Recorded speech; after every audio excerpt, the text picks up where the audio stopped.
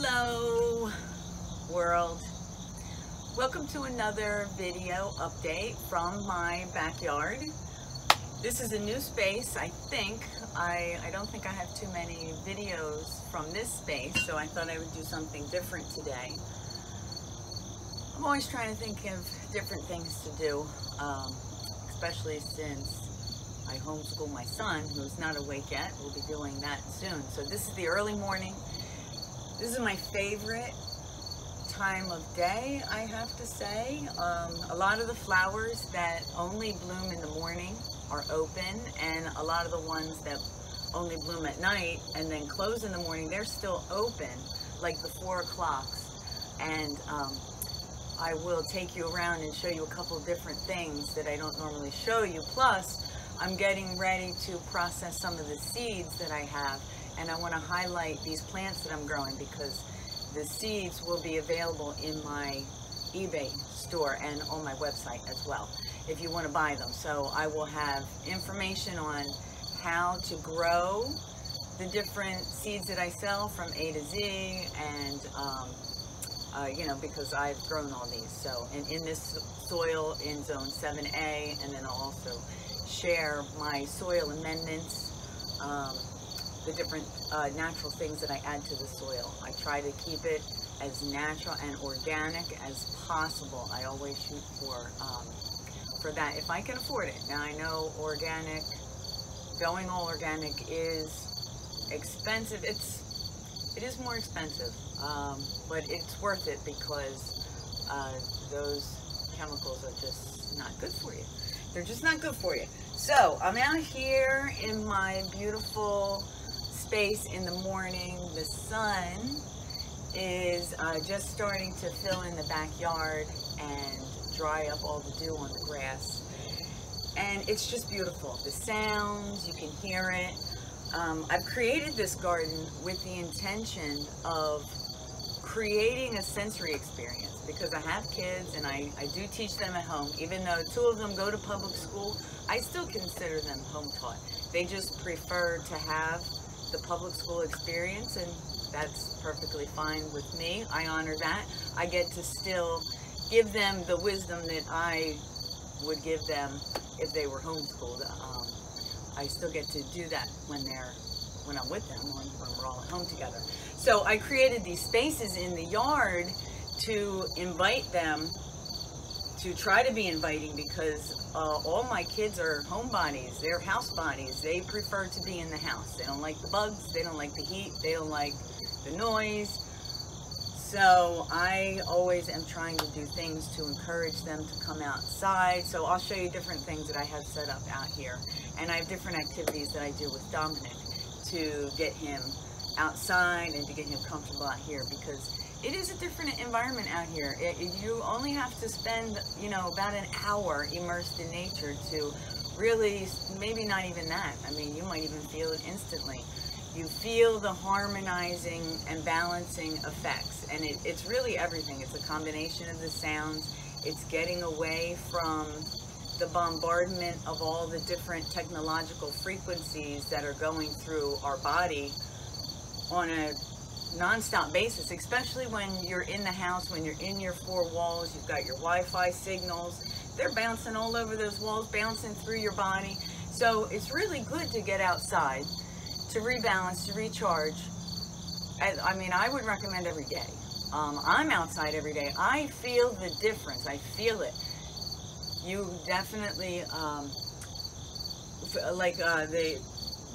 my kids, when they come home from school, they feel hurried up, like fast moving. And, you know, I'm spending all day outside in the garden usually, or, you know, doing my other work that I do from the garden. And so I'm out here, and it's a different kind of time space. Things are slower. They don't move as fast. And it's a lot easier to de-stress because of that.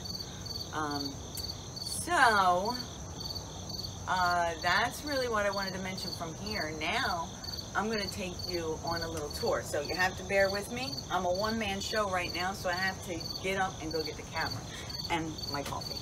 So let me go get that.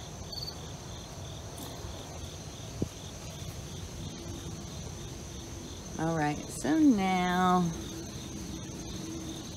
I'll just take you around. So we'll look over here. I have this swing set up. My husband put that up there for the kids on that branch. And then next to it, we have a rope to climb. It's a 15-foot rope. And that's one of our challenges for the backyard. It's the Chico Backyard Challenge, is to get to the top of that rope. And today, our project is for Dominic. He's going to get to the top of that rope because we bought a bell. So when someone makes it to the top, they're going to ring a bell. And then I'm going to get a little plaque, and I'm going to put it right there on the tree somewhere. That will be each kid's name, or adult. If you think you can get up there, I can get up there halfway. I've been trying. It is hard. It is very hard. So when the kids make it up there, I'm going to put their name on a little plaque or make a little chalkboard or something, just to make it fun. Just, you know, I'm trying to get them out here. So then moving over to here, now I've got two teenage girls. And when they come over with their friends, we have the hammock set up over here. Of course, I use it. And I've created this little privacy screen vine here with the morning glory. And let's see if there's any open today, this morning. There's some on the other morning glory. There's one right there. They're so beautiful.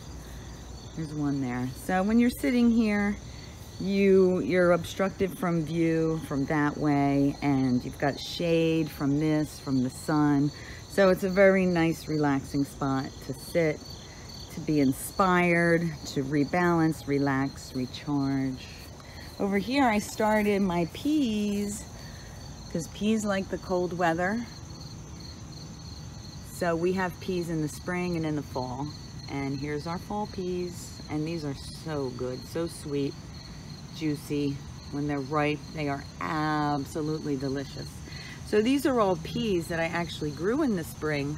I saved their seeds until just recently, and then I soaked them overnight. I sprouted them, and then I put them in the ground, and here they are. This is about 3 weeks of growth.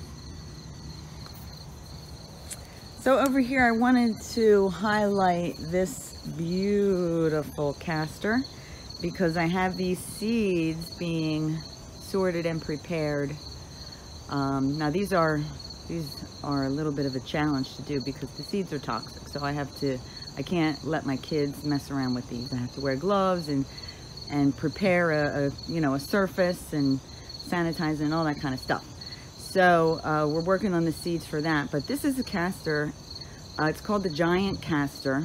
Excuse me. And these seeds will be available in my store on my website at www.nicolechico.com or on my eBay store site, which I will have a link, and I have an Etsy store too, so probably have them there as well.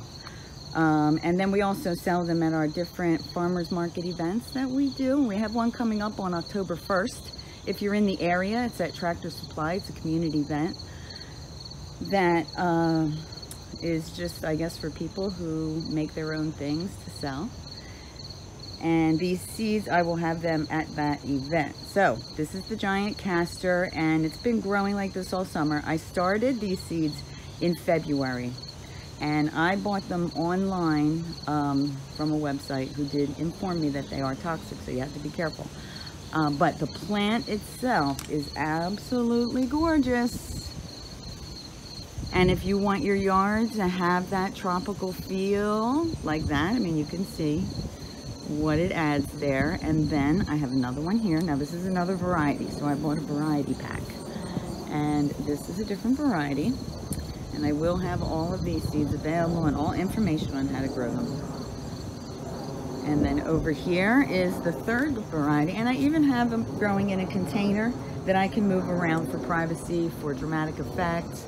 You know, instead of going out and buying something fake, you can have something real that is not that difficult to grow. And here's the other one. Now this is my favorite. This is the New Zealand castor, and it's in here, it's over here in the shade. So for the most part of the day, well, not most, well, yeah, I guess most of the day it does get shade. The one over here, that does get more sun, so you can see how that's growing much taller and bigger. They all should get about the same size, which is like that one, if they had all of the right growing conditions. That one doesn't get as much sun, and then I have one over there in the corner that also doesn't get as much sun. They're not as big. But this one is still thriving even though it doesn't get as much sun, and the color of it, it's a deep purple, and it's beautiful. And at the top, you can see, I don't know if you can see, the seeds are beginning to form, which is the flower or the fruit of it. And they press that and turn that into castor oil, which is very beneficial for your skin. I put it in my skincare products. Another very cool thing I wanted to show you over here was all of the passion fruits that are beginning to grow, and they should be ripe soon. I did cut one open the other day just to check it, and it wasn't ripe yet. Now, of course, I don't see, oh, well, yeah, there's a lot around front. So I wanted to take you to show you how this is growing in as well. Before we get over there, I'll show you the zinnias. I love them. They're so easy to grow. And marigolds as well. And they're medicinal. I make tea out of that. They're medicinal and magical, if you're into that. So over here, we're going to, now you can see the sun is not reaching all of the yard yet. Still early. Over here, look at how this has grown in. I just love it. Look at that. I have my little sitting area here. And it definitely gets shade. You can even sit there in the rain and you don't get rained on. And all around, let's see, where did I see? There's fruit there, and there's a big fruit there. And I thought I saw some under here, like there's one over there. And there's my little artwork stuff.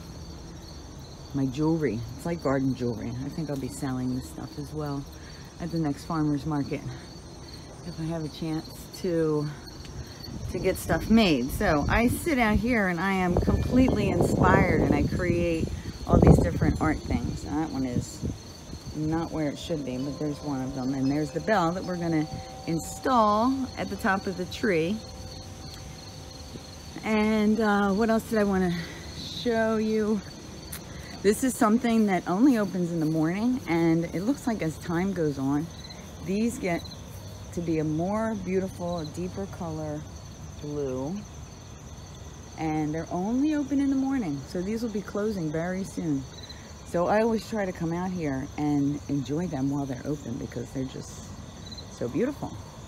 Over here, since I've been doing updates on this Tabasco, you can see we got a lot that are ripe in there, and I'm just letting them sit there until more ripen. Then I'm going to pick them and do my thing with them. So that's just an update. Oh, wait, I got to show you these. Yes, I want to show you this. So the okra, we will also be having these seeds, but later in the season. Now this okra has grown to such a beautiful size, way bigger than the okra I had last year. So I'm allowing them to mature here so that I can collect these seeds for both my dried flower arrangements and for next year's harvest, and to sell on my store if you're interested. Another plant that I wanted to highlight, which I have been in the previous videos, is the black-eyed peas, because we'll be having these as well. Now they're not actually peas, they are in the legume family, they're beans. They're also nitrogen fixers to the soil, so they are beneficial to have growing, even if it's, now you can see here, we're in September, in mid-September, actually almost to the end of September. So we still have some stuff growing here. I'm still collecting the beans when they're dried. We still could eat them because they're still growing. You can see there's new ones there. So this is a really good bean to have in your garden. I highly recommend it. It's a very good producer, and you can grow it vertically, and it's that saves space if you don't have a lot of space. And I've also grown it in pots as well. So that is all I have for today.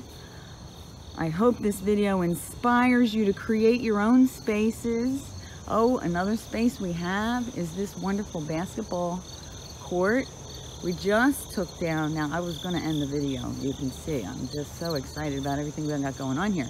So now the kids are all done with the trampoline. If you know anybody that wants a trampoline, I would rather donate it and have someone just take it and then put it up in their backyard and use it. But Frank is going to haul it out to the trash, but someone will probably drive by and take it. So we're reclaiming the space. I cleaned it up. This was my prep area for all my pots and stuff, and it was a disaster. So I just cleaned this up so that the kids can play basketball here again. And now we have to get that light repaired so that we can see at night, because we just had a little barbecue with the neighbors. Well, not really barbecue. It was kind of like a happy hour. And